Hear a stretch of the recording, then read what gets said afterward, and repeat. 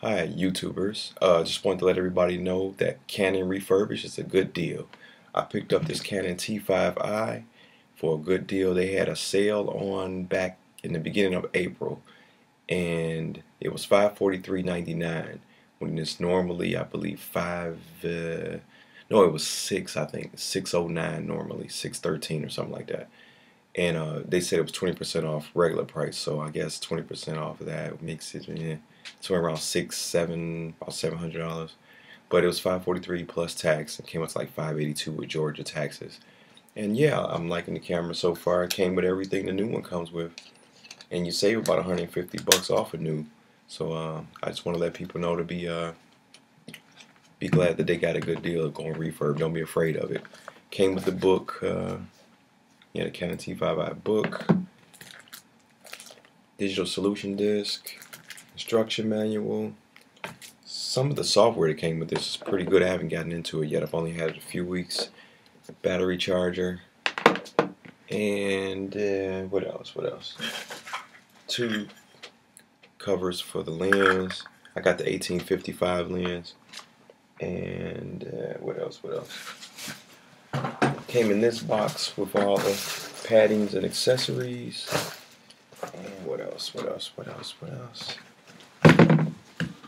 Don't pull that off. Came with that.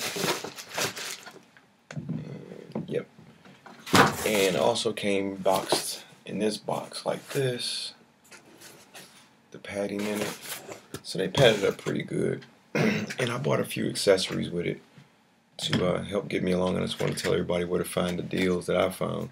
Best Buy had this on sale, the DigiPower battery. It was $18.35. And Canon, I got the Canon Rocketfish remote, which was on, I don't know if it was on sale or not. It was $11.87. And got the well, here it is. And look, I put the screen protector on here. I had some extra ones from my phone, my old Droid, and I just cut it out to fit the size of this. And I got them real cheap on Amazon for like $1 something for like 3 in a pack. They weren't that good. They get bubbles in them real easy, but at least it keeps me from getting scratches all over the screen. And yeah, I ended up getting the card, the memory card. It's a 16 gigger from Best Buy, Pick Store, SanDisk, 16 gigabytes, 30 megabytes per second. I don't know, I only got one. I need 32 gigs, but I only got one this time just to check it out first before I bought two of them. Because the guy at Canon told me buying two cards is better than just having everything on one, just in case one fails and you're out in the field. So the only thing I don't like about this card so far, I think it has a little slow capture speed to it, because when I'm videoing or even just taking stills, sometimes it'll say busy and I have to wait.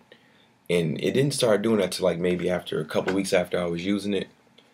But I don't like that, so I might try a faster one next time, faster card, like one of those. They got a faster one, higher speed one. So yeah, that's my quick 4 or 5 minutes on it, and I'm not gonna do a review on it because I don't know the camera that well yet, and I'm just new to DSLRs. But I just want to tell people, don't be afraid of refurb because it's not a bad deal. All right, see ya.